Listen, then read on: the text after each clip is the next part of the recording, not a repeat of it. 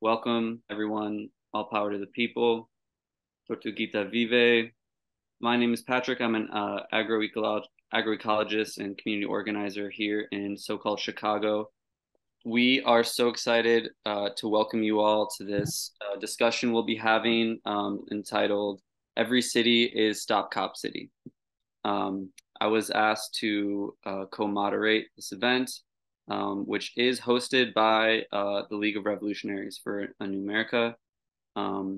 So to stay connected to us, we got our link in the chat, and we're so happy and thrilled to be having this discussion with everyone. Our hope with this discussion is that this can be an opportunity where revolutionaries around the country can gather, share ideas, stories, and learn from each other as we build solidarity in our struggle for liberation from ruling class systems.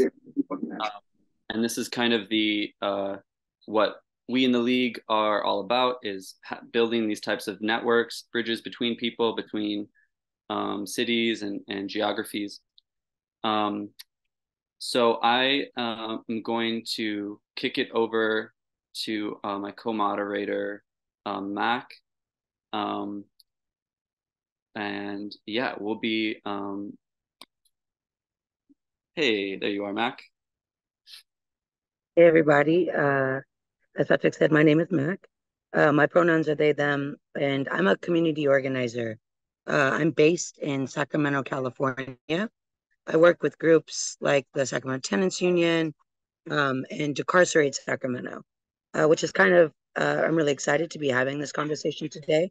It's an abolitionist organization that works to stop jail expansions, reduce jail populations, and demand the vital reinvestment in a care economy, things like housing, food access, mental health substance use services, and more, all the things that we know are proven preventions and alternatives to jails.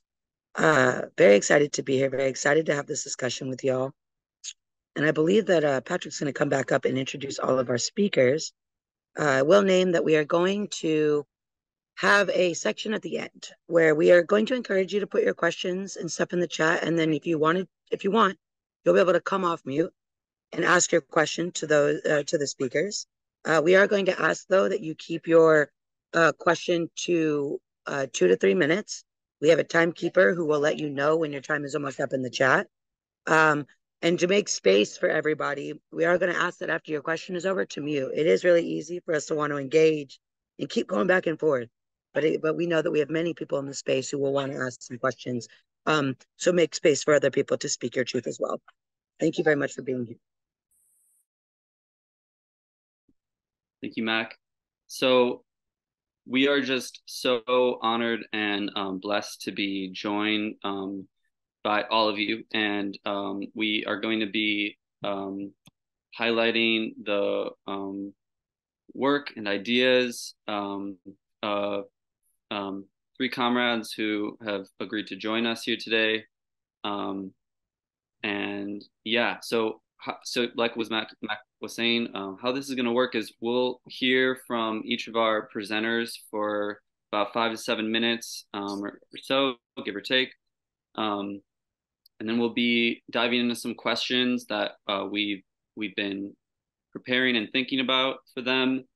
And after that, we'd love for audience participation, for this to become a dialogue of free-flowing dialogue of people, all 68 of us and counting, to share our ideas. So we're joined, of course, by Reverend Shaban Cornell, Matthew Johnson, and Asha Edwards. And love for we're gonna basically hear about their work and their thoughts, and but we'll kick it off first with Reverend Shaban. If feel free to open us up. We'll have about 10 minutes if you'd like, comrade, to just share your work, your story, and we'll go from there. Thank you. Madojage stay. Chabon Colonel Choho Tipkados, Padogogi, Amalegado. Halabi Canadian Dolwa. Today it's my pleasure and my honor to be here with each one of you, kind relatives. Even seeing some names come across the screen there, for persons I haven't seen in a long time. It makes me a little emotional that we have to do things this way, but such as it is, it's my pleasure to come share just this little bit with you. As most of our folks know, I'm a member of our Seminole and Muscogee people whose homelands come from originally the southeastern portion of what we now call the United States. Um, Human habitation in these locations, somewhere close to 20,000 years before our migratory paths into that area. I constantly remind our people all across this country of how deep all of our indigenous peoples go back to this area. So if I was knowledgeable enough, because we have persons from all over this country, I would have shared a greeting in every language of indigenous peoples that you represent there, because that's my hope. I know many languages. I know how to say thank you. I know how to say hello. Wherever I go, I try to pick up something. But the fact of the matter is, no matter where you are today, you are on indigenous lands. You are on in indigenous communities that in some form or fashion there is a story there. There is a way of life that was there and is there that sometimes isn't always able to be seen by the non-indigenous world. So I just want to start out that way as I share my respect to all of our indigenous peoples today across Turtle Island, across North America, because this is a special time of year even for our southeastern peoples of Muscogee people. We are coming out of our Agilani and Bosqueda, which is our green corn time. We just now ended that a couple of weeks ago. So it's a time of harvest. It's a time of being able to eat foods that we haven't been able to eat for ceremonial reasons, for religious reasons. And so it's a time of rejoicing. And so that's where my heart is today, as we have yet accomplished another year of existence in a world that in this day and age is violent to our existence. And so I celebrate that for all of our people across not just Turtle Island. Even as I sit here, I'm convicted that I have broken bread and had fellowship with indigenous peoples all over the world, and I'm mindful of them at this hour. And so I think about them, and to be honest, my hope is to always, the words that I say and the actions that I'm a part of will always help to perpetuate our way of life as indigenous peoples, because there's a reason why we stand here today. There's a reason why we're trying to build our energy, our momentum, our bridges across cultures, that there's something going on in the world around us that isn't right. There's something that is sinful to all of creation, that is sinful to this earth mother and the existence of all species. And that's something that, when we think about the violence that is being perpetuated and that we've seen firsthand in the city of Atlanta, the state of Georgia, um, there's something that we have to resist. And so that's why my hope is today, and I'm thankful for that. I stand here, what I shared in just the few lines I shared in our Muskogee language, I let you know who I am. And the two things that I always say is what clan did I come from? Hadot Gogi. It means if you just heard that one word by itself, it's like I would tell you it's who I am. So it's like saying Wind Clan, Wind People is who I am when you hear that. And so that's who I represent since the very beginning of time, the very beginning of creation, when our people came into existence, that they say that this was the first clan that came down onto this earth mother, as there were others, human beings that were going and searching for living life. And there was a thick cloud or a fog that was so thick they couldn't see. And so they reached out trying to make a way in life, and life became to be very unbearable. And they cried out to this energy that was the source of all creation for help. And that source of creation sent down my ancestors, the Wind Clan, to blow that wind away so that we could see each other. And today I still have persons who say that I still do that as a member of this clan, because I help us to see a better way, to see each other again, and to live in a way that is respectful of all the diversity of creation. And so, but the other thing that I shared is that I am a traditional practitioner of our indigenous peoples, and that usually I don't talk too much about it because we have a protocol. we have a way of existence in our Native American community, in our indigenous community, where I would usually have a speaker that would say these things on my behalf. It wouldn't be coming from my voice. It would be for, they call it the tongue that would speak for me. And but I do have a position at this moment in time serving our Muscogee people. And so today, one of the things that has brought me here, I sit here, and even as the introductions were going around, it's been a long time since I've been called a reverend. I am ordained in the United Methodist Church, which I don't know how to say it. It's complicated, I guess you could say. Even people ask me, why do I continue to stay within this movement? And to be quite honest, and I don't want to go off on a tangent, it's because that's where I've witnessed the sickness, is in that particular system.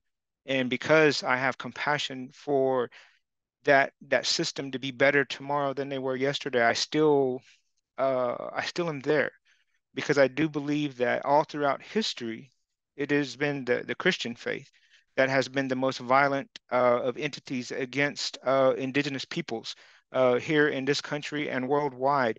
And so, as opposed to doing my work somewhere else, I choose to speak to that violence to its face and to say, here's how you can exist in a better way. And also, here's how you can value and appreciate cultures all across the world who are striving to speak a truth that has been there eons upon eons, millennia upon millennia, as we try to see the dangers of what's going on in society around us. And so a lot of my work has been with that community, but I do know I've been called in other circles, in other arenas, to speak that same truth to government entities, to church entities, but also to our own people, to our grassroots indigenous peoples, giving them, just reassurance that they are not wrong in their pursuit for self-determination, that they are not wrong when they say there's a better way to live, when they see violence, when we see violence at every direction we go. And so that's what I bring here. It was just 2 years ago, as we approached this fall season, that we were at one of our ceremonial times here in Oklahoma, and I was approached by two organizers from the Atlanta area who said, "Can you come help us? There's something going on." And they continued to debrief me on the potential deforestation. At that moment in time, Cop City was a little bit more distant than it is now. It was viewed differently than it is now. And they said, will you come out there? Will you help us to educate our communities? Now, they had already known that I had already taken, these moments for family, for our Muskogee people, that we engaged in migrations back, of re-educating, of starting endeavors of trying to remember, what our relationship was with this earth mother. And so we had already done that many times. And they said, can you come help us? Because something's going on where they're going to destroy a significant portion of ancestral homelands. And I said, tell me more. And they proceeded to go ahead and debrief me on the situation. And I said, well, let me talk to our family, let me talk to our folks, and we'll come out there. And so it was just about maybe a month later, we went out to, at that time they were still calling it the South River Forest. And now we refer to it as the Wilana Forest. Wilani is kind of how they say it in the area. And we did some of our traditional dances. We spoke our language. We had speeches given. We had our children out there. I think over 20 persons from Oklahoma went to this area and began a process of reintroducing ourselves to our homelands. Now, this was the same area that today has already been destroyed. There's certain areas that are still intact, but there's also just right next to it places that have already been clear cut. And the last I had heard, I think there's some kind of massive effort to pour concrete into the facility that they're trying to build, which at that day when we danced, I just learned about, of a police training facility, Cop City, and automatically I knew the horrific consequences of such an endeavor, because I've been all over the world and I've known how paramilitary forces have been hired to assassinate, hired to remove, hired to intimidate indigenous peoples all over the world. And at that moment in time, even though the position that I have with our communities here of indigenous peoples, I walk a road of peace. It's a white road is what they say, of peace and harmony. I sit in a seat that is white for compassion and love. I knew that I could not be silent because something is wrong with it. That's not how this earth is supposed to be. That's not how this world is supposed to be. And so that's when I began this journey. And so I didn't know where it would go. I didn't know how many relatives that I would find all across this country, and even the kind words that have been shared to me, because I don't, I kind of do it as a profession, but it's more as a spiritual practitioner, as someone who tries to say there is a way that we can live, that, it might seem revolutionary to persons in our country today, but for us, it is traditional because it takes us back to a moment before we ever encountered colonizing entities. It takes us back to a moment before we were forcibly changed. Even as I sit here with one of our boarding school shirts as we think about this month of September, remembering those who were taken to re-education centers in the history of this country, um, we overcame that. There's a way of life that we had that was in place. And so today, whether it's through mechanisms and systems such as the church, whether it's through mechanisms with civic partners and universities, whoever it might be, my hope is that now we start this migration back physically, but also mentally and spiritually to come back to a way of existing on this earth that does no violence to any of Earth's diversity, to the species of this earth and to each other.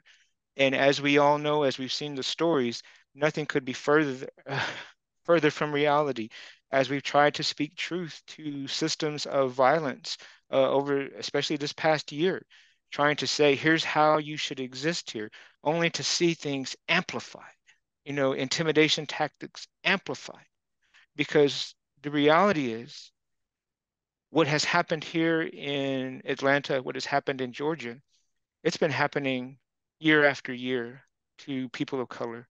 It goes all the way back to the civil rights era. It goes all the way back to the foundation of this country, of the United States.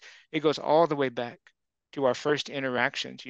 We're thinking about Standing Rock. We're thinking about Oak Flat. We're thinking about all these places where these intimidation tactics have been put in place. Laws have been passed to criminalize just saying no, just dissenting from what we're seeing happening, that we are now in a moment where we cannot even say stop doing the harm, because now even just doing that, we suffer risk. And we see that happening with some of our comrades in Atlanta right at this very moment who are facing certain charges. So today, my hope is that we continue to normalize the acceptance of dissent. We recognize those systems of violence that are in place and that we continue to bond together, because that's really what these systems of intimidation try to do, is to segregate and isolate us in one part of the country and one part of society, even tribal groups of Native American people. Well, they're not complaining over here, they separate us. But in all reality, the same violence is what we're facing all over the country and really all over the world. So today it is my pleasure, and I don't know if I took too much time. Forgive me if I did, my relatives. I know there are more voices out there that can speak better things than I can say, but I never thought I would be on this journey. But when someone asks me to help, if I'm able to help, it is within our culture to do whatever we can to make a better way for our people, make a better way and a better future for our children. So that's why I'm thankful to be here on this evening with each of you.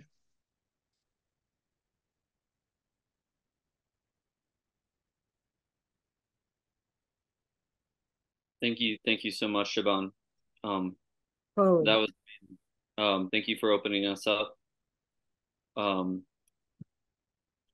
yeah, I think we uh, should go to Atlanta to hear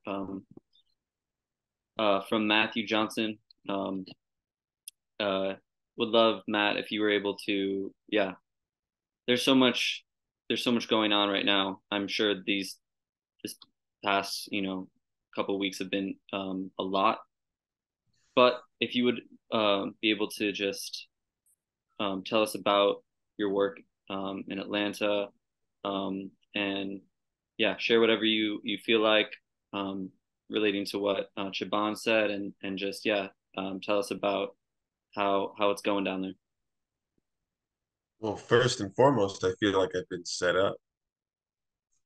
I can't believe that you are expecting me to follow that now. That's terribly unfair for anybody um, that has to speak after everything has already been said. And at the end of the day, what I think is most important is that we continue to forge alliances, especially among Black and Indigenous people. There have been so many things that we've suffered, even on that land in particular, that it's deeply important that we protect it as well as our people and make sure that we are continually expanding our own agency to protect ourselves and our people, because we cannot expect everybody to do that which is in our interests. And we've seen that. But I digress. Uh, for legal reasons, I think I may be vague at some points. But I am here in Atlanta, worse for the wear. Last week, there were 501 people that were indicted with RICO charges in the city of Atlanta. Many of those folks had already faced charges ranging from domestic terrorism, putting out flyers that the police didn't like, to accuse charity fraud for people paying their Wi-Fi bill where they ran a nonprofit organization from in their house. Uh, the nature of the charges and the repression here is absurd. And often the response that it actually deserves does not necessarily behoove us to execute, right? And so this is a balancing act, I think, that we have been managing throughout this struggle, that as we watch the world burn and many people uh, are, acting in response to that, it doesn't always behoove us to act proportionally when so many of our fellow citizens are still asleep. Um, Throughout this fight, I hope that I've done something to awaken the consciousness of people throughout the greater Atlanta area, especially around the forest, that have been involved with this fight in several different ways. I've been involved with this fight since we first got wind of it uh, in early 2021. The city of Atlanta and the Atlanta Police Foundation were promoting this, even invoking the name of Martin Luther King Jr.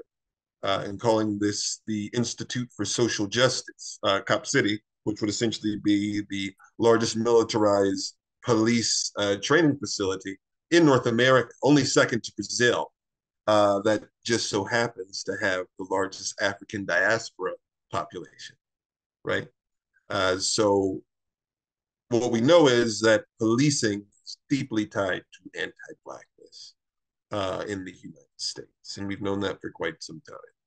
And Atlanta has so many headwinds in that respect because you oftentimes have Black faces in high places that sell ideas that primarily serve white corporations.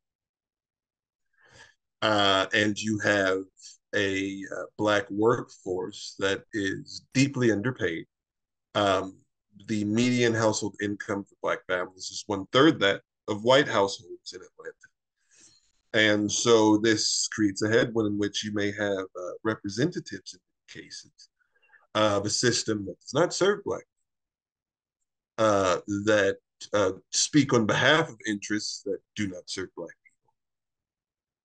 and continue to push forward these systems that deal us death. And then, in addition to that, and this is recorded even in the New York Times about 2, 3 months ago, where you have had, Black kids, especially in Atlanta, pigeonholed into programs from JROTC from the time they're about 14 years old, end up military. Then when they get back to the military, they end up police. So you have, young Black kids who think that they're doing the right thing, that have been sent to the front lines of racial capitalism that is killing our folks. And they trade in their solidarity for an entrance into the middle class. People make bad decisions every day. And I just think that that is very important for us to understand this context um, when we're choosing the language that we use to reach a broader base in Atlanta.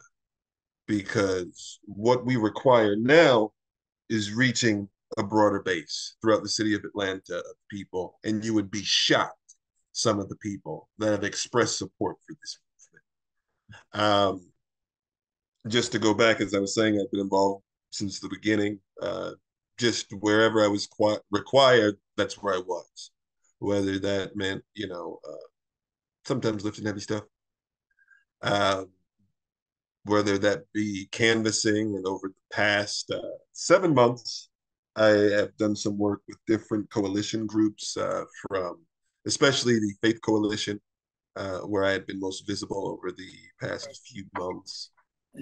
However, in this particular iteration of the fight, I'm realizing that I have to reevaluate the ways in which I engage, just in terms of efficacy, right? Uh, we have seen the fight shift terrain several times, right? From essentially being like an electoral battle and war of attrition. 79 people.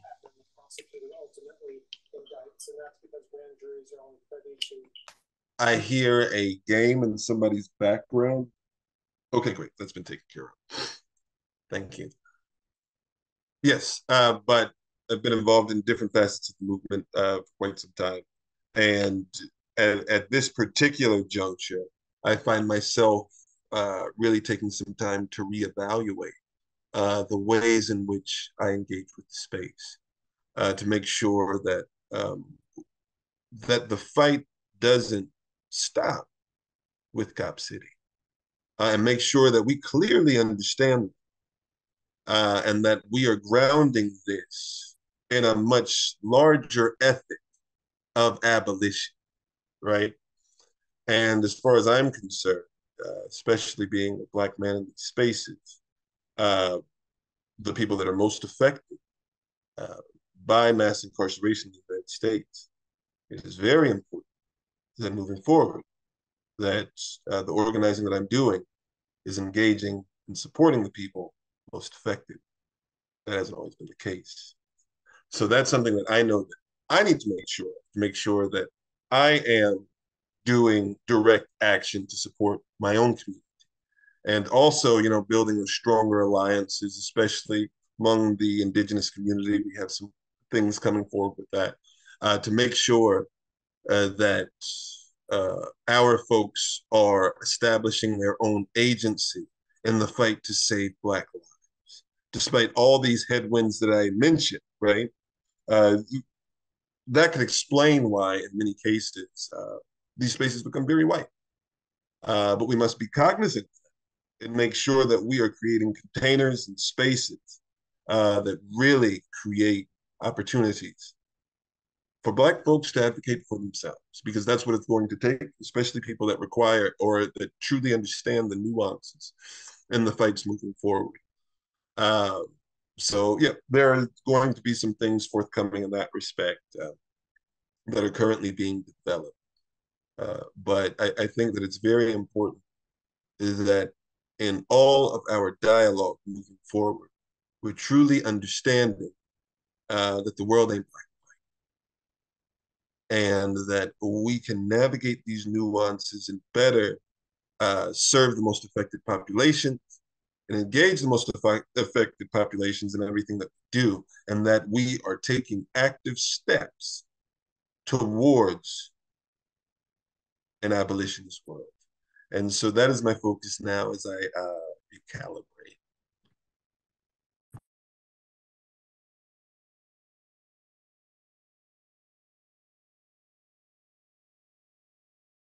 That's amazing. Thank you so much, Matthew. And yeah, I think we'll get more into that, all those threads soon. And now I'd like to turn it over to a comrade here in Chicago, Asha Edwards. Um, yeah, Asha is a community organizer with the Dissenters, and was a big part of No Cop Academy, which was a struggle. We'll hear them talk about it some more. So yeah, Aisha, please take it away. Tell us about your work here, and any thoughts you have and that you want to open up with.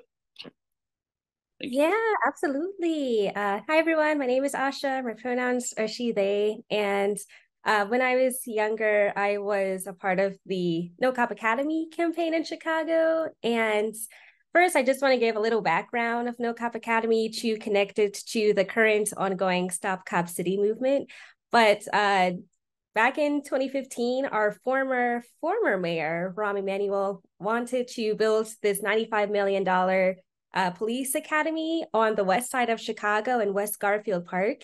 And we didn't want that. So over the course of a few years, a lot of youth, it was youth-led. We were all like in high school, but a youth-led campaign arose to stop the Cop Academy. And through this, we collaborated with, I believe, over 80 organizations to spread the word, because the city forced this upon us. They didn't ask the residents. They didn't ask like, hey, do you guys actually want this? Or is there anything we could utilize it better for? So dozens, well, actually hundreds of people came together to create an amazing toolkit, which was utilized, which what we heard was utilized for early Stop Cop City actions. So it was such a privilege to actually go to Atlanta a few months ago with the some of the No Cop Academy crew to learn like, so how does this intersect? But with the No Cop Academy campaign, we realized how the city tries to scare us in a way. And as we could see with the Cop Academy, this is like a fear tactic. And what I noticed is throughout this campaign, with No Cop Academy and with Stop Cop City, I just learned more of like, what is the presence of abolition and what do we need to be safe? Because what I've learned is that we build safety through our relationships and community resources. And you can never, ever train the inherent violence out of policing. And I feel like we gotta know like the answer is abolition.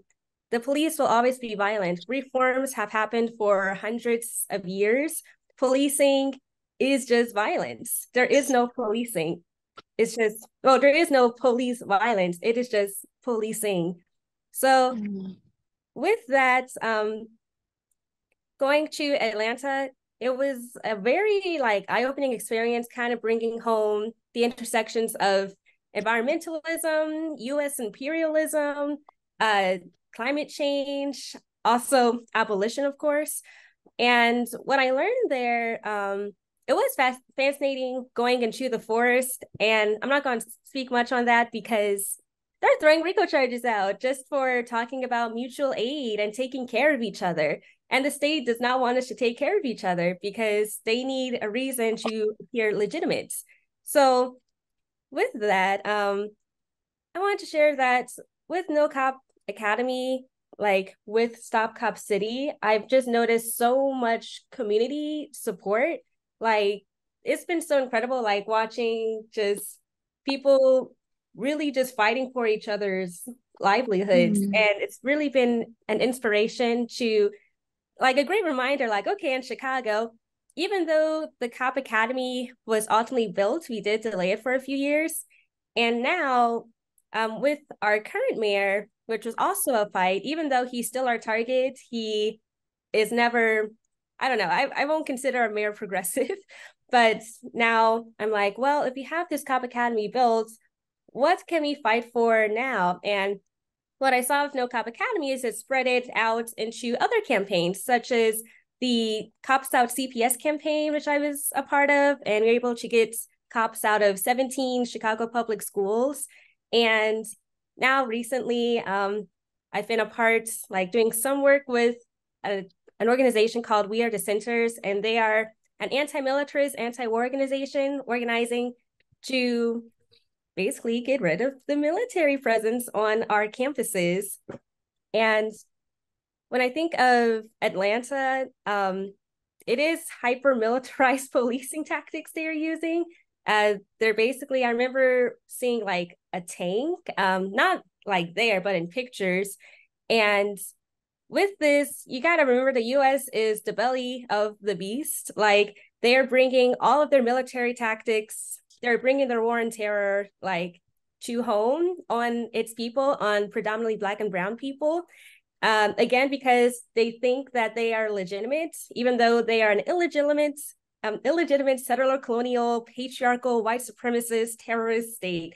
And with this, we have to remember the US acts as a global police force. So if they're losing ground here, I'm just saying that means we're really stirring up like good trouble. Not to say good trouble. Like I'm an advocate for, well, I can't say that on here, but I'm an advocate for, messing stuff up on the ground if needed. So take that with what you will, because we got to try.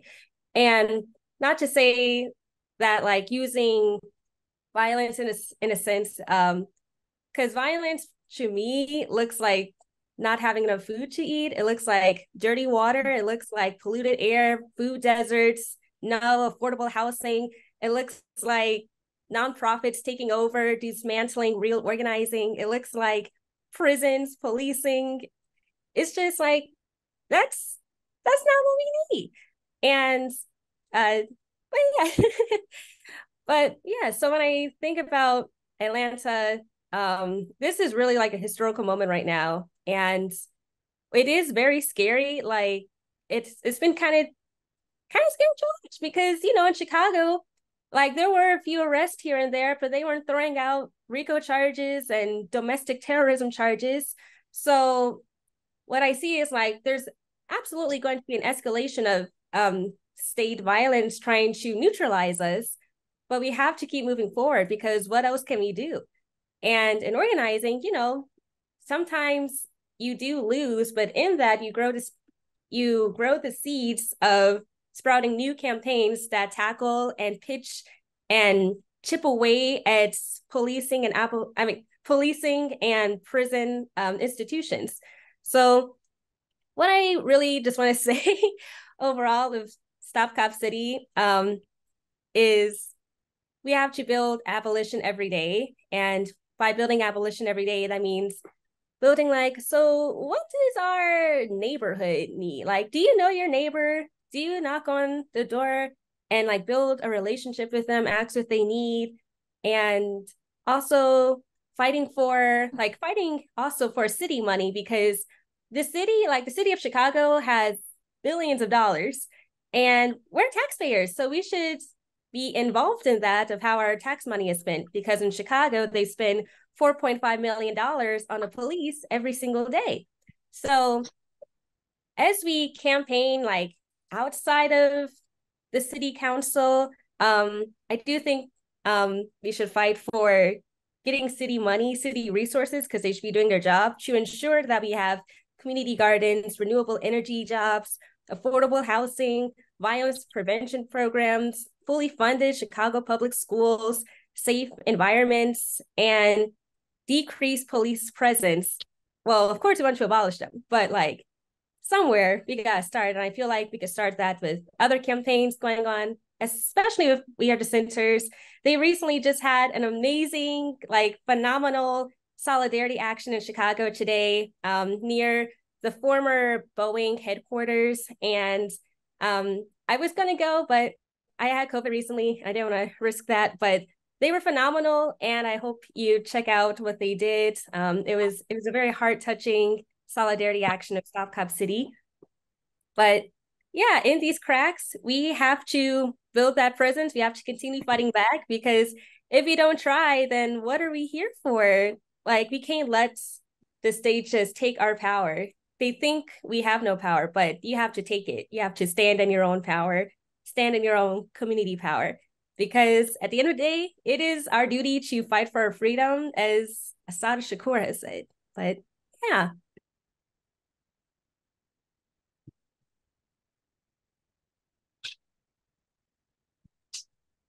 Wow, y'all are so powerful. Like, it was so amazing to be able to sit and hear all of that. I hope that that inspired and really spoke to all of y'all as well. I am going to wait just one moment for our spotlights to change. We're going to get up all the speakers, as well as me and Patrick. And then what we're going to do is ask a series of questions. Um, some of it you have spoken on in what you just spoke and what y'all were just saying. Um, and I think that's even part of like why we named this program Every City is Cop City, or Stop Cop City. You know, like, we're all out here doing this work. Even here in Sacramento, we're in the middle of having to fight $1 billion mental health jail, you know, because they don't want to just build. I see your face. Yeah, $1 billion.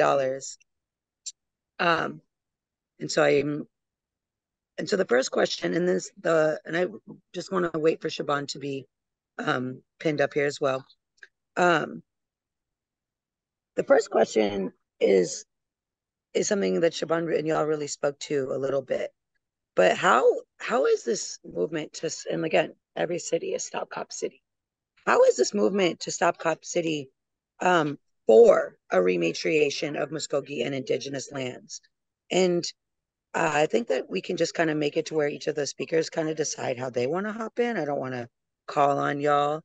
So I'll just open it up. Well, Mac, I'll go ahead and start with that one. I think that probably would be most appropriate. I think Yeah. I see Matthew laugh. Um, number one, the concept of rematriation. Even indigenous peoples have been dispossessed from understanding even what that means, of coming back to our original connection to what it means to walk upon this earth. The fact of the matter is, and this is what I told the Atlanta City Council in June, is that right now, 97% of this earth has already been manipulated by human interaction, meaning that only 3% of this earth is in its natural state. So what we have to come to terms with as a country is that every forest, every tree, every natural environment is of significant value, that we are really cutting our own throats when we destroy it. And if we're doing that, we're impacting generations to come, and the violence and the sicknesses that they will face, drinking water that isn't clean, having microplastics in our systems, having forms of skin cancer, on and on and on. Bam, it's right there. But then when you tie it to the economic system of capitalism that is there to commodify anything that there is to commodify, and you see this system just inherently, the tentacles of it infecting every aspect of consciousness that we are understood to live in this country of the United States. That's what we're starting to address. And that's what my hope is that while there's still time, while you have practitioners such as myself to come back to our first way of interacting with this earth, of coming back to our understanding. Before, we've had, I think, 5 or 6 weeks of action. I've lost count of how many weeks of actions we've had in Atlanta. 6 in the March one. My cousin and myself, we came to the Willani Forest, and at that time, it was not being policed as it is now. And so we went in there, and the first thing that I did is I brought my own, we call it hiji, but tobacco. And I asked this Mother Earth, I said, is it okay if we bring our relatives here to talk about the significance of this forest? Is it okay to come here and to bring our relatives to this area, because it is going to have an impact? She will have to provide for food and water and for an increased amount of people. I said, can we have permission as we try to make this world a better place? And I did that with nobody around. And I asked that of her and gave her that offering. That's one small concept of coming back to rematriation. I just shared with some, we have elections in our Muscogee Nation going on right now for tribal officials. As a traditional person, we were asked to come in and share with them. And part of what I told them is that, without, any understanding of how we are to exist in this earth, what right do we have to say we represent Muscogee or indigenous life? It starts with that. It starts with our understanding of how we walk here in all of creation. That is rematriation. It starts with that. And the last thing I told him, I said, if you want to end the violence against indigenous women, if you want to end the violence against our spiritualities, our language, and our culture, it all begins with this earth. One of the things that I did not share in my introduction when I say that I'm a part of my clan lineage is that we are a matrilineal society. So my mother, my grandmother, all the way back since the beginning of time, I get that clan lineage from all the way back to this Mother Earth. Is that when I say who I am, it's my way, it's us honoring where we come from and this earth, coming back to that consciousness. And well, we do live in a world that is hurting right now, but in a world that is better, we don't hurt our mothers. We don't hurt our grandmothers. We don't hurt those that are given life protecting properties all the way back to this earth. By saying that, that's rematriation and coming back to say, I will be gentle with every step that I take on this earth. And my hope is that because indigenous peoples, it's not just, it's not only Muskogee people that think that way. That's a common characteristic in indigenous cultures all across the world. But my hope, before the violence is too great, that society will take notice and say, we can live in a different way and come back to this earth. We can live in a different way. We can put down our weapons and pick up water and share it with each other. We can pick up bread and share it with each other. We can see that we don't have to be afraid of differences. And that's what rematriation is. And so what I shared, and this is something I've shared every time I go to my homelands, is that my hope is that all our people as indigenous peoples, but all of us together will have a chance to start that rematriation process before it's no longer possible, before there is no forest, before there is no indigenous peoples, before there is no indigenous languages to speak. The time is right here in front of us. And so that's what my hope is as we partner. Matthew and I, different ones, where we walk together, is that we walk in solidarity to say this isn't how it is supposed to be, and this isn't how we're going to tolerate things. And even I'll stop with this.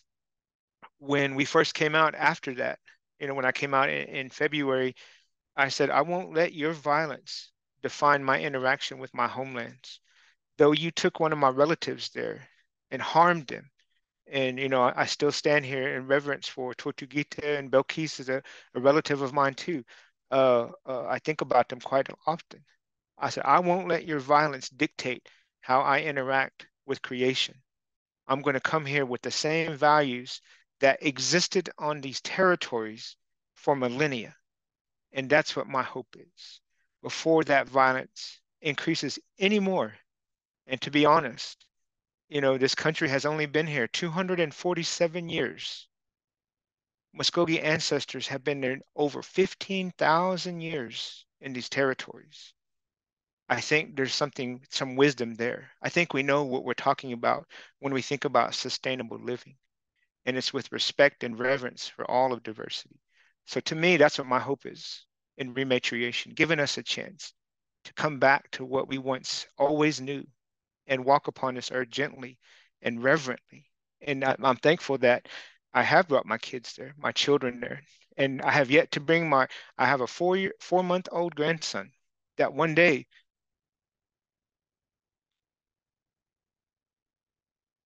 he will get to see me dance just like I did in that same forest, that I'll get to do the things that I've been able to do in past months. And that's what we're working for, so that they have a good way of life and they won't have to look over their shoulder and duck from so-called police violence. for simply just loving this earth, simply just loving each other. And that's what rematriation to me means as an indigenous person.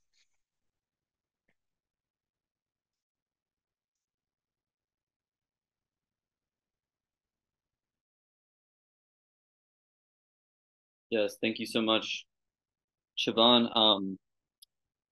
We can keep the questions going, unless Matt or Asha, you guys have something to say on that. Word. Yeah, I think that about yeah, is a very important, well said, clarification for a lot of us on rematriation.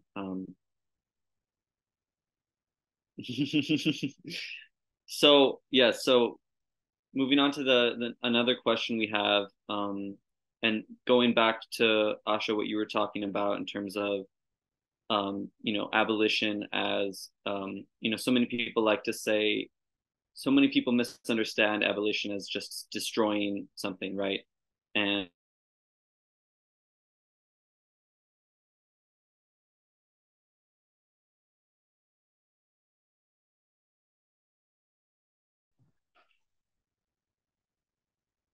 I'm not sure about you all, but I think that we lost Patrick at abolition is more than just destroying something. And I couldn't agree more. You're doing a great job whenever you come back. You can hop in and support. And I think that is it, right? It's like abolition. And we had Ruthie Wilson Gilmore on a previous panel where she spoke and straight up said that everybody thinks that abolition is destroying it, scorching the earth, covering with salt, and not growing anything for the next 7 years on it. When what it really is it's beyond that, and that we can't get to destroying these things until we talk about the transformation or the creation of new, right? And then that is what abolition is. It's our willingness to dream.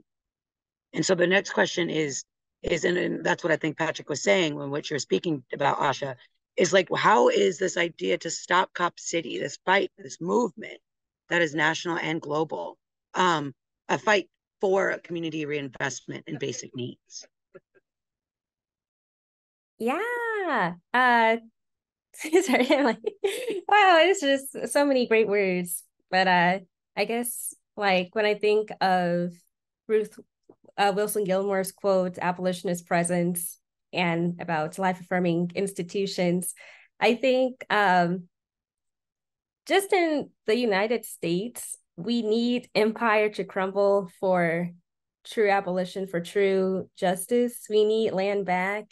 We need to support the Black diaspora. We need to support all of the diasporas caused by the slave trade, neocolonialism. We have to fight against neoliberalism. And all of those are also like fights for abolition. Like if we want to reach abolition, we have to destroy these serious state oppressions that exploit many different populaces and communities.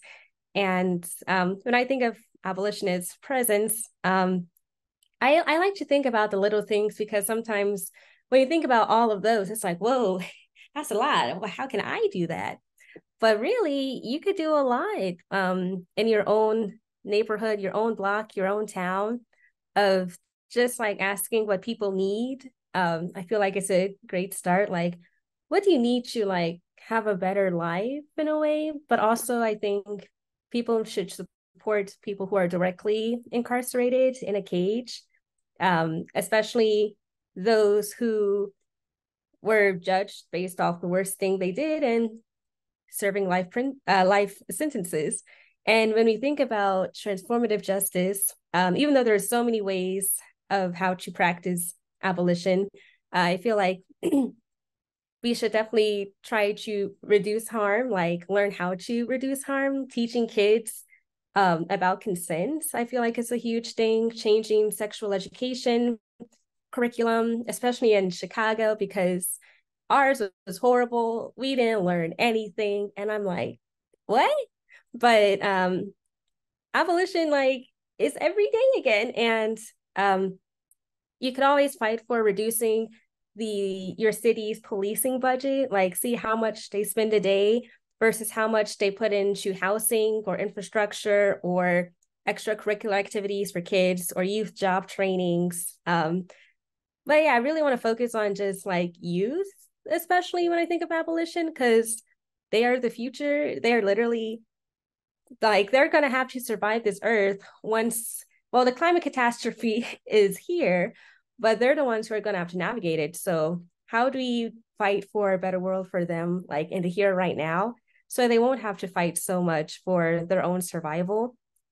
And also with abolition, I think of like everyday relationships. Like how do I resolve conflict? Do I know how to resolve conflict? That's a big question, but do I try and solve conflict in a way that doesn't cause more harm? Is a question I like to think about. I love reading toolkits, especially by, oh, I could share some like Critical Resistance or Transform Harm by the wonderful Miriam Kaba. And but yeah, when I think of abolition, I think of freedom. I think of Black liberation. I think of everybody's oppression being lifted. I think about freeing Palestine. I think about destroying all of, like, in the ruins of these destroyed settler colonial nations, we have, I don't know, new liberated societies, which is fun and exciting to think about because hope is a discipline. Right now, the world can be very scary, but we have to be disciplined in our hope because if we don't believe that it can get better, then what are we fighting for if you don't believe we can do better? But that's like what I think about in terms of abolition, especially in Chicago. Like I remember there's a wonderful defund CPD campaign, and they did so many community like events and actions, and I'm like, this is building community, this is safety. And also violence disruption, kind of like de-escalation teachings is so useful. When I think about that, I really think of like youth, because I don't know, like when you're a youth, you learn all of these skills that society placed on you. And since the US loves violence, they're gonna learn violence to resolve their issues. And that's not how abolition really wants, that's not abolition. So uh I really want to focus on youth organizing, but like actually not telling them what to do, like literally listening to them, not assuming what they need, listening to them, let them have the power as well. But yeah, that's what abolition is to me in the city.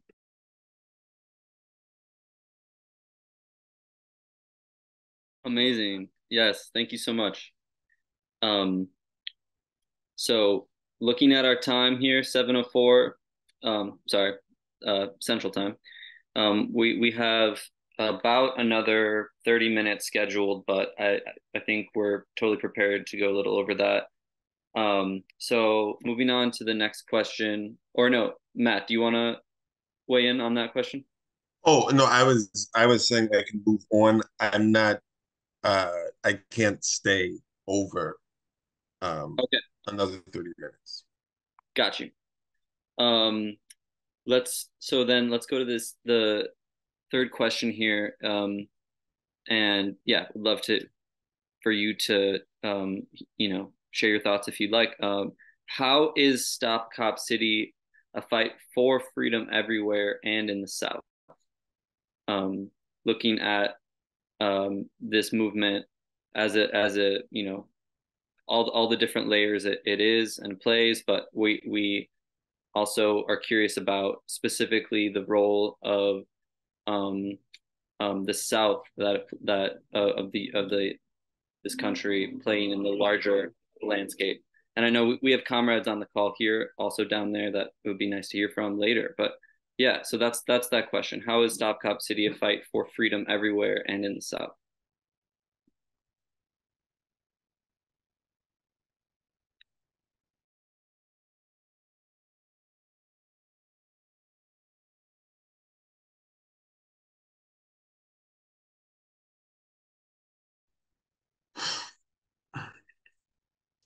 I think it is very important for us to have a really clear grasp on agency.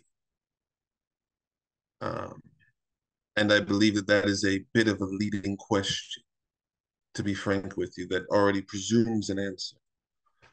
Because regardless of what happens with Cop City, we are in a hyper militarized country. So I think what is very important is that we note that this is one battle in a much larger war. And when we lose sight of that, I think that we do ourselves a great disservice. Throughout the country right now, you have different municipalities doubling down on militarized police training facilities, especially in large majority Black cities, because 2020 scared the bejesus out of white corporations, especially the ones in Black cities. And let us be very clear, um, the mayors of these municipalities and even the police in these municipalities are under orders. And if, God forbid, we were to mow down all those Black folk, we'd still have major problems. So let us be very clear about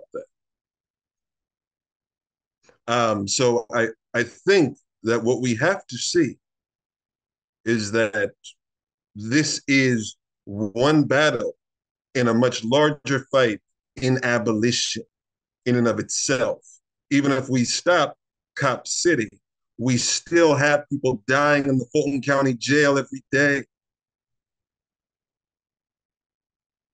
So I think that we can't get stuck believing that this is the whole fight right here in Cop City.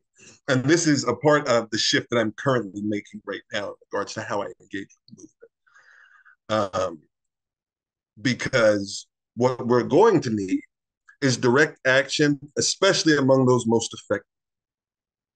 I've been in the struggle for 2.5 years, and I have not interacted with that many Black men, and it bothers me every day. And I don't know what that's saying about the constitution of the movement. But what I do know is that unless we are willing to care for these folk early on, before they just start filling up the jails, we'll have a problem. And we cannot depend on the government to do that either. So now, at the end of the day, what has kept this fight going is folks doing, a little bang bang, a little smash smash in the night and sabotaging equipment, so forth and so on. But if that is the only aspect of the fight and abolition that you are interested in, I don't know what the world looks like if you're running it. And I don't like what it would look like. So that's something that I need to be very clear about. That this is one aspect of a fight for freedom. And that we must look at these things very holistically in order to have a world that we wish to see, and also for people to embrace the vision of the world that we wish to see. Because at the end of the day, right, if you're talking about a radically different world where we are prioritizing community care and wellness over carceral punishment, and I look at how you're treating each other and how you're engaging in the world, and it doesn't add up, I won't believe you. And that is a problem that we must address in our movement.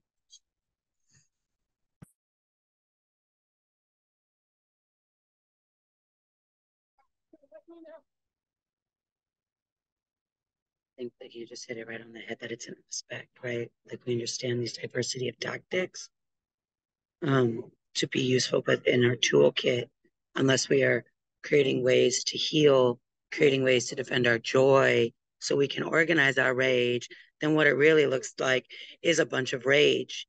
And that's not even what we're fighting for. So thank you so much for just hitting that so well. And you started to speak to it, y'all, just now, Matthew. And so the next question is, how is this movement a fight against not just the militarization of police, but also police as a political force? I see you, Asha, too, maybe saying, I see you're nodding your head, but Yeah, I'd love to speak on that. Well, it's absolutely a like when I first heard Stop Cop City, I thought it was like, oh, okay, abolition, hey, I'm down, like, ooh. But policing, like, sometimes I forget, like, not everybody's an abolitionist. So I'm like, first I gotta think of like, when we think of policing, we gotta ask ourselves, does it even work? Like, when you're in an emergency, who do you call? I usually do not call the police because they don't help me. Like, let's see. Oh, I remember my bike got stolen once. The police ain't doing nothing. And in more serious things, when police do arrive to the scene, they might try and criminalize you, especially if it's like a mental health emergency. They're going to try and criminalize you in a way that is dehumanizing, is violence. And when I think of policing, especially in Chicago, with the issue of gun violence, policing does not stop gun violence. Policing, they react to gun violence, but they're not going to stop it. In fact, I remember this thing that happened, was it 2 years ago? There's like a mass shooting that happened outside of a funeral home. And the police, they were actually there. They were like, I think a block away. They didn't stop it. They did not address it because they only have the power to react, not to prevent.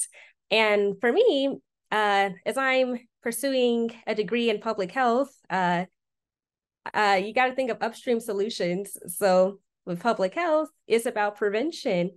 And when they're like, yeah, we just need better training, we just need a shiny new building, we just need to build a cop city to practice violence on our communities, that's not resolving violence, it's not preventing violence, it's not investing in the people, it's investing in just state violence. It's not a permanent, it's like a band-aid solution to something that has roots in practically everything this country was made on. And when we think of, wait, let's see what, I mean, it's looking at comments. Yeah, Oakland cops, they don't do much. When we think of 911 emergency response, I wonder, like ask yourself, did the police really resolve your issue? For me, no. And when I think of city budgets, they reflect what they invest in their city. And with the city of Chicago, with our discretionary budget, 40% of our tax dollars goes to the Chicago Police Department. And that's, well, now it's over $1.8 billion. So imagine that being spent elsewhere. And that's where defund the police, of course, comes in. So when we think of policing as a legitimate institution, we got to ask, does it even work? Does it stop sexual violence? Or do the police engage in the same activities, especially in these migrant detention centers? There's been police caught sexually assaulting minors. So they don't stop sexual violence, they perpetrate it. So when we think of policing, we have to think of, how do we actually keep our community safe without an outside state or an outside solution? Because they don't know our communities. They don't know what are the root causes of how harm perpetuates, how harm forms. Because interpersonal harm, the first time someone enters into a violent situation is like, before they even become before they engage in violence themselves, they usually are a victim of violence. So when we consider that, there's like many layers that contribute to how people might act. And this is just thinking of patriarchy. This is thinking of misogyny. This is just thinking of misogyneer. And I guess a classic example is like the Megan Thee Stallion case and the Tory Lanez, whatever his name is. And I think that's just a pivotal, like it's very, like, I don't know, it's very current in my circles of like, well, not my circles, but like my age range. And I'm like, oh, we're cooked. We really have to start having conversations of misogyny, because misogyny leads to violence. It leads to violence against Black women.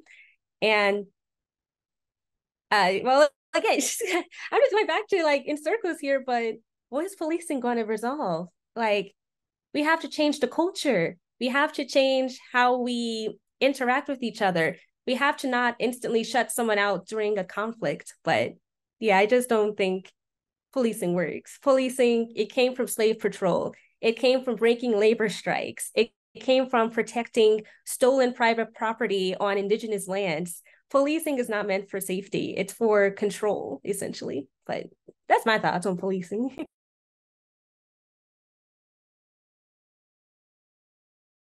Thank you. Yeah, policing as a specific strategy of the ruling class. Um, so yes, that this has been an amazing discussion so far. Looking at the time, we have about 15 minutes left. Oops, sorry, I almost fell. Um, there's this one last question that we're going to open it up to the whole audience to weigh in on as well. And then I think in the time we have left after that, if there is any, um, open it up for the audience. If you have any questions out there you'd like to share, feel free to write it in the chat, and we'll take stack. But basically, you know, finishing off this segment of questions about what is this a fight for, and then what is this a fight against, and holding those two together. How is this a fight against ecological devastation?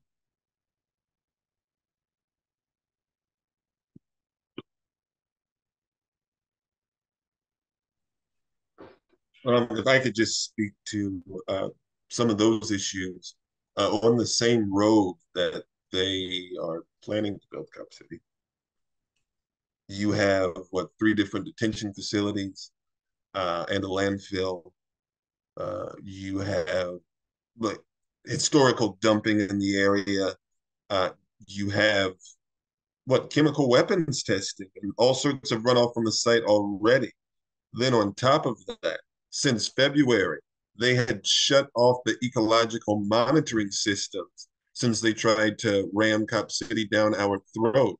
And this one, the only one in Georgia that was shut off, and then intimidated folks, such as like the South River Watershed Alliance, when they tried to observe them. They said that they couldn't continue using the monitor because they were afraid that terrorists would get it. Like some of their excuses are so absurd, right? That I think it just becomes important that we keep raising the profile and broadening the base of people speaking out against it. I mean, that's really the path I see. But I digress. Anyhow, uh,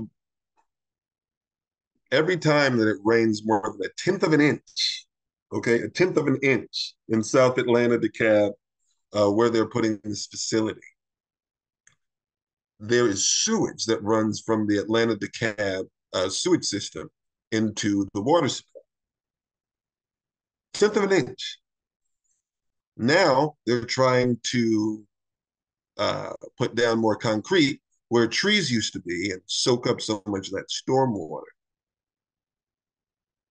What do you think is going to happen? And then in addition to that, the Clean Water Act that was passed in 1972, there had been no other precedent of there being no deadline or punishment for enforcement of the Clean Water Act, except right here in South DeKalb, where they're building Cop City.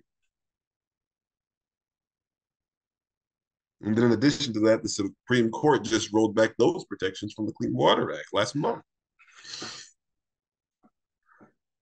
Now, you'll have lots of liberals that will get on TV when a travesty like Flint, Michigan happens, or Jackson, Mississippi happens. It's like, this is outrageous. How did this happen? Because they're continually lukewarm throughout all these causes.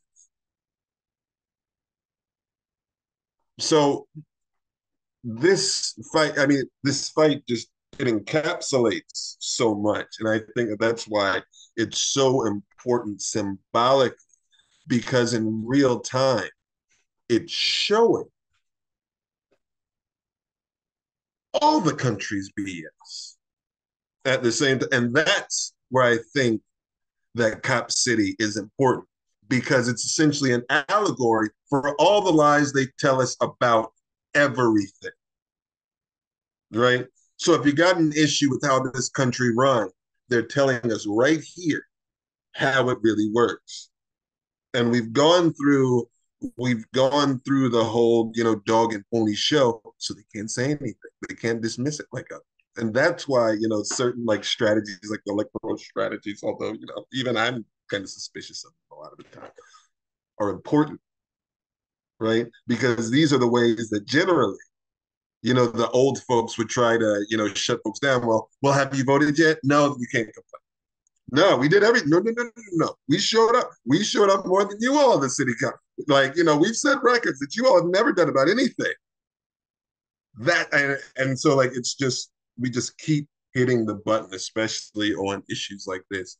And the environmental thing has been the most appealing case, especially to older Black folks. And I think that's important because it really scratches the itch where people are like, we know, like, thank you. We've known that there's been something off, like with, just like the certain diseases that kids are getting way before time, like, 17-year-olds having brain tumors and stuff like that. And I'm just talking about my best friend's sister, right? Like this, I mean, this isn't, like made up or like, I mean, so it's just like in real time, we're blowing the case open. And so I think that that's where the ecological fight is still so pressing for this project because it's only going to get worse from here.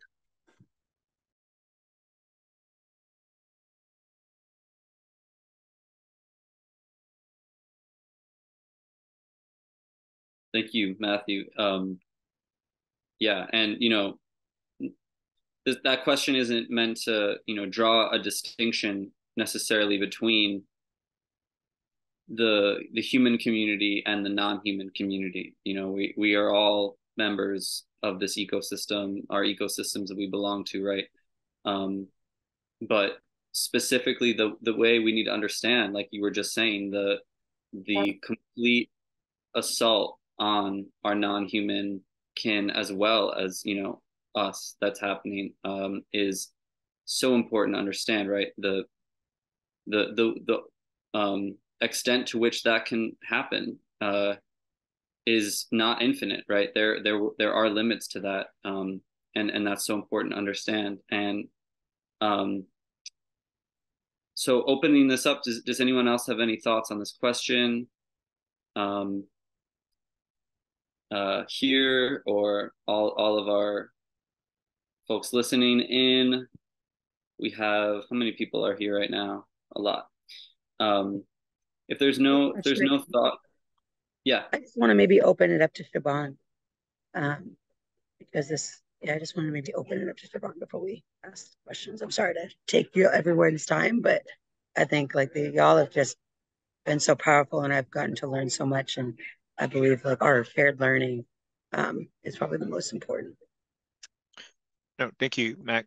And I affirm all the good words and sentiments of my relatives this evening. I think where I want to just talk about just briefly is that how can we normalize the resistance? How can we normalize the dissent that is going on? And we're not just a special character of anarchists or a special character of people who are protesters, that this is all of our children. This is all of our lives. I can remember just a few months ago, I asked my children to take some recycling over to the city recycling bin, and it was after 11. I worried about if they would encounter the local police force harassing them. Is that thought should have never crossed my mind.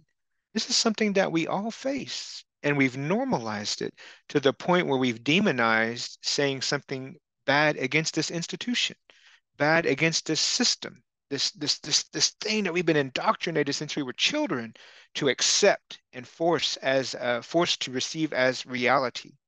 And that's what my hope is that through conversations just like this, and even I have, like I said, I have some relatives on the call, the phone, the Zoom meeting here, is that this mass will still continue to build and say we will not tolerate what's going on in the world around us, because like I said, it's so normalized. I do use terms. I saw in the chat where it was the concept of paramilitarism was used. I do use that in reference to the United States. I do use that in reference to police forces, even though that is not even acceptable language here in this country. But that's exactly what it is. Especially, we think of Standing Rock. Those were hired firms that were brought in to police, who were for-profit entities that were brought in there to so-called police what was going on. I saw them. I remember going into a sweat lodge to pray with my relatives there, and a helicopter went right above us the whole time. We're spiritually engaging this earth. So my hope is that the only thing I want to say is that this is something that impacts all of us.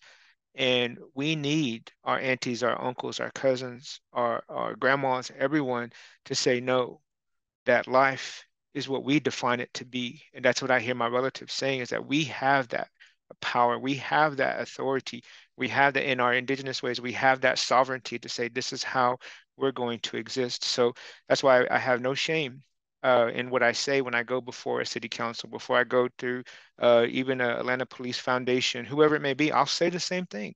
I say the same, and I feel like I say the same thing over and over again. I'll say it to my tribal communities here, because I want us to be in a place where we can say, well, this isn't appropriate.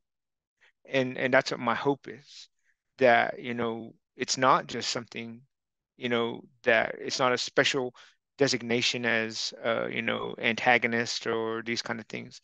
We're people, we're humans, we're part of a species in this ecosystem, and we shouldn't be doing harm to everyone, everything. And when we realize the corner that we're being pushed into, and it does tie to economic exploitation. We don't need money.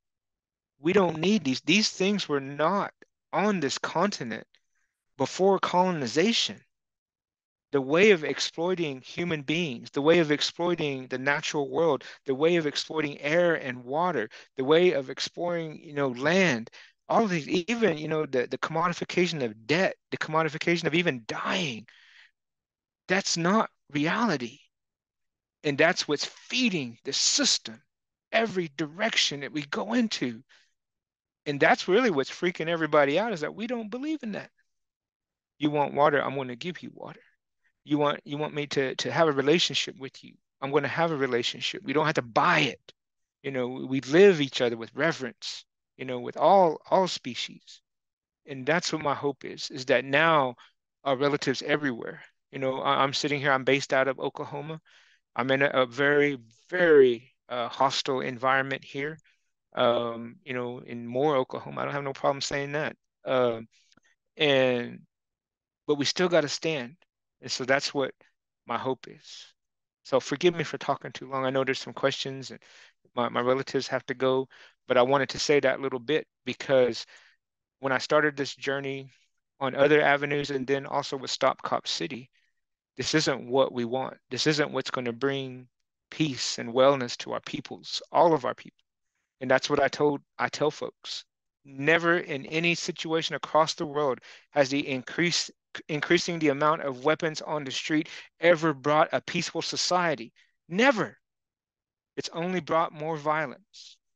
And that's not coming from the people, that's coming from the so-called police forces, police entities. It's only going to increase the violence. Put down your weapons, and then we'll talk about what we can be. That's what I ask of everybody. So forgive me. I know we have some questions. I can hang on a little bit longer, so forgive me, Asha and Matthew, folks here. Thank you. I have to head out too. Yay. That was phenomenal. Oh wow. Thank you all, everybody. It was truly a pleasure. Much Oh, thank you. obliged. Oh, it's over. Oh. I know, right? We did hit our 5:30 mark, and I know Matthew had to go. And honestly, please do not apologize for the wisdom. I want to, before Matthew goes, say thank you so much for your time, your love for this movement, and for all the work that you do to make the another world that we all know is possible. Um, I think we will maybe ask, I mean, if Asha and Jawad could maybe stay for a couple minutes, I think, yeah, we would like to open up for a few questions. We do want to be respectful of each other's time, so we may not get to all of them. if you put some questions in the chat, we can save the chat and maybe send them out to some of them. But of course, want to ask that we all understand to respect each other's time. So it might be a while for you to get an answer. But regardless, that maybe there may be an effort to do that. Um, yeah, do we have any questions? I did see two in the chat about the petition. And if folks, I think that we know that folks were harassed for getting, the petition signed, for even putting out flyers. We know that people who were passing out flyers got RICO charges. But there was a question about us, are folks going to be able to vote on this? I know that the city of Atlanta has been trying to keep that from happening. Do we know about that?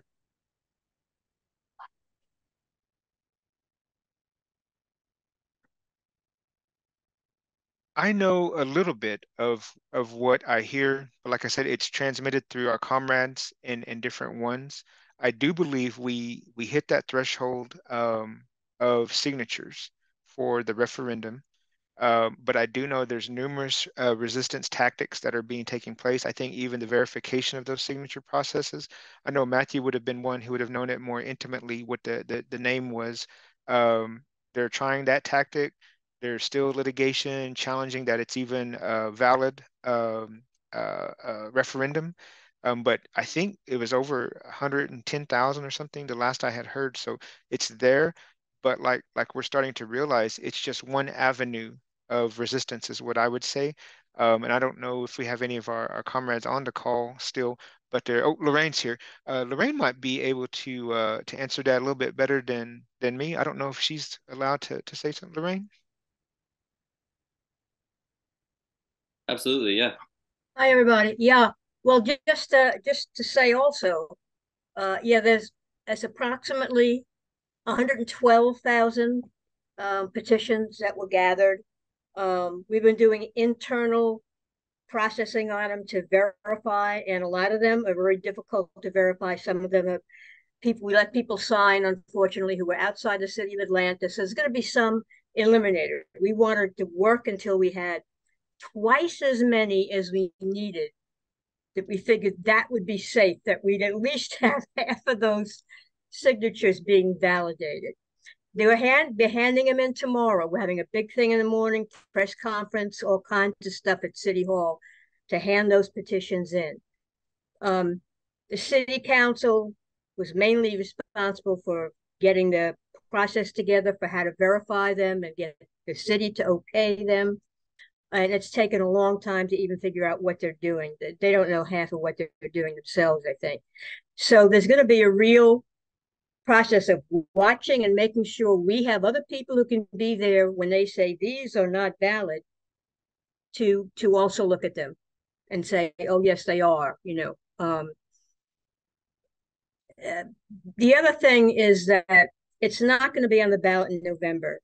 There's a lot of history behind the timing and it all and how fast we got to do it, and taking advantage of the court that expanded the time frame, because the original court, district court, federal court said, yes, you can allow other people in Georgia outside the city of Atlanta to collect petitions, because they weren't even doing that. It was telling us we had to have a city of Atlanta resident always witnessing every signature. And that was, the district court said you don't have to do that. They gave us more time. Problem is, it's now been appealed to the circuit court, the appeals court in the federal system. So that threw us all into like, are they gonna accept any of the ones we've done between the original end time and now? Will they be, because they've been done a lot by people outside the city of Atlanta? So that's what made the process change, and we had to get them in as soon as possible. But really, with that number that we have, we sure hope that they're not going to try some other shenanigans. By the way, they're stepping back on, they were going to use this Democratic, Black-led administration in Atlanta was going to use signature match program that had been used by Republicans to repress the vote in the past. They were going to use that, and it was very easy to throw out lots of signatures that way. And they were going to use that, and I think we made them be ashamed of even suggesting that they were going to use that. So hopefully the process, we don't know. It's like Siobhan said, it's really up in the air whether how much they're going to press, their tactics on and on and on. But they've been exposed a lot, and I think they're looking like real repressive, you know, backwards people. So hopefully the shame there will help them moderate how they're dealing with it. Now, we're not going to be on November. Probably it'll be the next election here, which is likely to be a primary election in the March of next year. But when it's on the ballot, we are convinced that if it gets on the ballot, it'll be voted down. Now, what they'll do at that point is going to be a whole lot of legal stuff happening. Clearly, they're not going to just sit down and say, okay, well, I guess we're not going to do it anymore. No, but at least we'll know that the majority of people who bothered to vote in the city of Atlanta are opposed to it. So anyway, we're hoping. Thank you so much, Lorraine. We don't know each other, but I was actually at the Home Depot action during the last week of action and was outside the jail shouting about it. So thank you so much for being here, for that wisdom you're able to talk about. And thank you for, I mean, I could tell from the entire community that you were a movement elder that was loved, respected, and held to such high regard. So the fact that we just even got to spotlight you for a moment, I just think I'm like, as soon as you came up, I was like, that's, oh, cool. So thank you so much. Any other questions? I think maybe we got a couple more and then we'll let her, and then we'll say goodbyes. I did read in the chat, somebody asked about next steps. And the truth is that that's a big question, considering we're having a national dialogue about every city being a stop cop city. And so I think like us continuing to convene in ways to like continue to support each other, because fuck borders, fuck walls. And but yeah, is there any way right now that folks could think of that could support any of the movement work that are happening in your area? Are there ways to plug into the Cop City movement or or anything that's going on in Chicago, like a next step? And I'm seeing if folks want to put in their social media handles in the chat so people can follow you, because y'all are big news bears out here. That would be cool. I think, and for us, Mac, that it's been really an evolution process because we engaged this movement from a spiritual perspective. Like we're practitioners. We weren't, an organization or anything, but it's just recognizing the harms that I have already talked about, throughout our time together tonight. So we're trying to put things in place to help us have a mechanism where we can receive funds that can give some transparency to help us. Because I believe that any step in our homelands is the resistance. Anytime we come back to our sacred sites, our village sites is the resistance. So I call them Muscogee migrations. Anytime we come back home is that resistance, as we come back to that mentality of how we're to exist. So we're just now putting that up. I'm hoping within the next few months, even Matthew has been a catalyst for helping us, to receive those types of funds. But right now, I have not accepted anything other than just from assistance from, other communities. And even, I have to be honest, it's kind of scary right now with how, if your name is just listed on something that they're trying to put you in these, add you to these RICO charges or domestic terrorism charges. So we're just really trying to be meticulous in our language and the things we do. But I'm like, heaven forbid. I mean, we're sitting here protecting the very air that you breathe. I mean, the very water that you drink, and and I'm still going to do that. So we're just trying to do those things. But I will put my Instagram as I do put most of the work that we do. We do have a full schedule this fall of trying to interact. I know there are some more civic entities. I do believe in speaking to whoever will listen. We are doing some things that talk about concepts of land back, concepts of rematriation, and what we can do. So I'm trying to make sure that calendar's out there up until the end of the year. So that's what my hope is. And but I think holding, these conversations is the most crucial. We are doing this amongst our own Muscogee indigenous peoples. We have one town hall session scheduled this fall because we want our own people to start wrestling with this. And in fact, I've had numerous just keep coming. I need more. How can I get involved? And really, it just starts with normalizing it. Having the t-shirts, the defend our homelands, having those t-shirts, having an understanding just to accept it. But I'll stop there and turn it over to Asha or whoever is next. Oh, sure. Yeah. Incredible resources. I'm like, oh, wait, I gotta get this one down, get that one down. But definitely the instant that came to mind was, again, we are dissenters because of the action today. And I noticed a lot of y'all are elders, so if y'all got grandchildren, we are dissenters. They have a fabulous organizing fellowship to basically get U.S. militarism off of our college campuses because, they recruit us. They recruit especially STEM students for their war profiteering, for their war science. And as we connect policing to militarism, I think that's a good connection to stop that way. But also, uh, thinking of local campaigns, just like when I think of local campaigns that chip away at the foundations of policing and prisons for abolition, I definitely think checking out the Treatment Not Trauma campaign is pretty cool if you're in Chicago, or Bring Chicago Home, a fabulous campaign to tax the rich for houselessness and give resources for houselessness.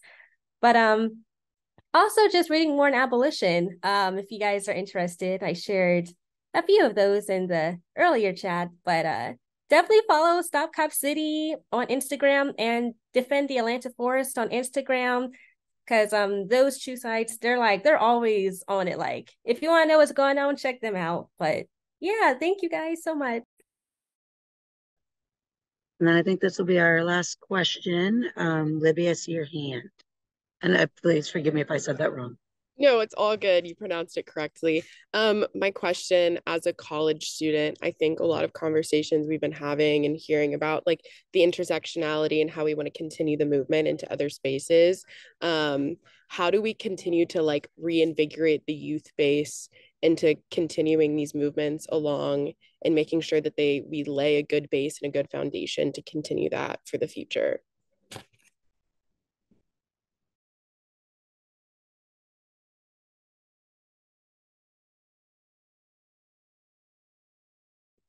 Go ahead. Go ahead, Aisha. Go ahead.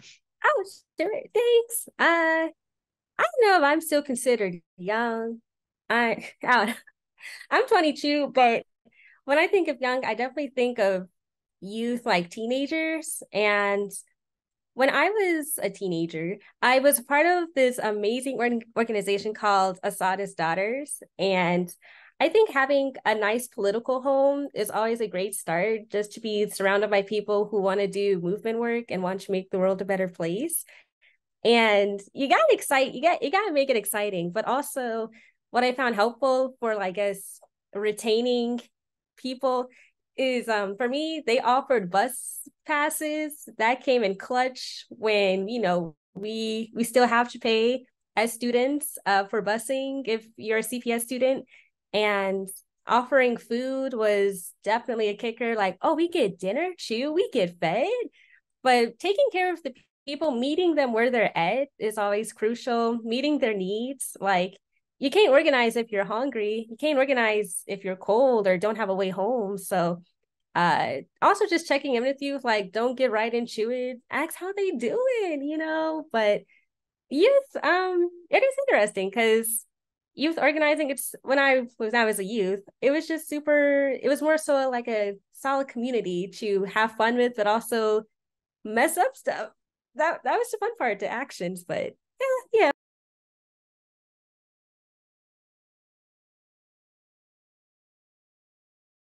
No, and I don't think I'm the right one to answer either. I'm much older than you, Asha, by a couple of decades.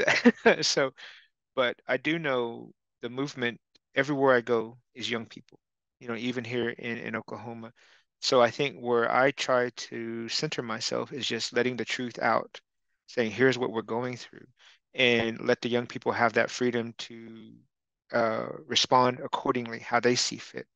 And so that's basically what my, oh, forgive me for using this language, but my attack mode is just making sure that information is where it needs to be. And in fact, I really am encouraged by the student movement in Atlanta right now. They provided a lot of the energy to do the work with the referendum. But I just get so far behind. Like even here, I have my own children and everyone who are wanting to do more. I just haven't been able to organize us the way I would hope. So I'm excited because that fervor and that hunger is there. And to be honest, that my interactions also have been primarily with our children and some of our school systems so that they can have the truth in their hands as they get older so that we don't have to deconstruct, let's just say the concept of qualified immunity. So we don't have to deconstruct all these things that we're just forced to accept. And they'll be like, oh, and that's the part of what we've been doing is just whenever we go back, we go to the schools, we dance, we teach, we have our children talking Creek to trees and things like that. So, but that's some of the things that I hope to, and to just do. But I appreciate everything. I think I am going to have to step out at this moment. I have my family's getting a little hungry. I got to feed them. So, but I appreciate the time and appreciate getting to meet you, Asha, and everyone. Like whenever we interact, come see me or whatever it might be. You're all my relatives, and I'll do my best to live a life that honors your walk as well. So, Madoja Gejische. Thank you so much, Siobhan, for your time, for all of your wisdom. Yes, Your thank heart was felt today. And then with that, I think that we too will kind of wrap it up. Means Asha, I want to give you just as much of a shout out and telling you that you're dope. Really appreciate everybody who came today. Really appreciate question engagement and all of the what I saw in the chat was like not just like the like-mindedness, but was the fire to be like, how do we get involved? Or I have ways to help. So as long as we keep doing that work and keep finding each other, then I think, I mean, I don't know, I'm a pretty hopeful person, sometimes optimist to a fault, but that's because I do have that hope that as a discipline, and are always trying to create ways. So like I said, defend joy so we can organize our religion. I know Patrick is going to give a quick shout out about the League of Revolutionaries, and then we will wrap up. So thank y'all again for your time. Asha, you were amazing. Thank you for everything you do. Yes, thank you guys. Thank you guys so much. This was such a invigorating conversation. And I'm like, oh, we gotta get into action. I'm like, oh, what's something I could help plan? But this was an incredible conversation. Thank you guys so much for allowing me to join y'all. No, thank you. And thanks everyone for coming. I know, I have hope. I firmly believe this won't be the last time that, we'll try to create space for these types of ideas and truth telling. So yeah, thank you everyone for your comments, for sharing. This has just been incredible. This event was put on by the League of Revolutionaries, and speaking of intergenerational organizing and movements, I joined the League when I was about 15 or so, and was, immediately given through the political education, given so much, you know, a thought and care. And I hope to do that, for the youth myself, because the development of consciousness of young people is what's gonna save us, if anything. So a little bit more about the League, in case you're not familiar. We are we're an organization. We join other revolutionaries who challenge the ruling class on the immorality of its ruthless destruction of the earth. and life all over. We are multiracial, multigenerational, multigender, working class organization dedicated to revolutionary education and struggle. And I'll add to that the cross regional, as you can tell by everyone, the different time of day. You've seen everyone's image here. We trace injustice to the capitalist system. Private property is a system, and we seek to show how society's problems can be solved when it is recognized along corporate lines. Society must be reorganized so that the abundance made possible by science, technology, ancient wisdom, and ancestral wisdom benefits everyone. And a society that puts humanity and nature above profits. And a little bit about, the direction where we come from, where we're going, is we just simply see ourselves as, dedicated to being the voice, or trying to be a voice and a system of support for the frontline revolutionaries who are creating a new world right now. Because we know that the introduction, for example, of digital technology and automation is fundamentally changing the society that we live in, right? When the corporate ruling class is able to produce things without humans, they will definitely do that, right? They have every interest to do that, which means in a system that awards you your basic necessities based on how much money you have, your ability to pay, that means enormous amounts of us out of access to our basic needs, right?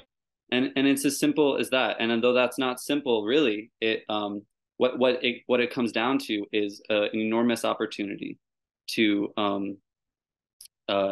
create a new system, right? Where it doesn't matter how much money you have, doesn't matter color of your skin, doesn't matter where you come from, you are a human being, right? Or we live in on a planet that has existed for billions of years without private property, without money, right? And so all we're saying is that is going to be the thing that replaces the system ultimately.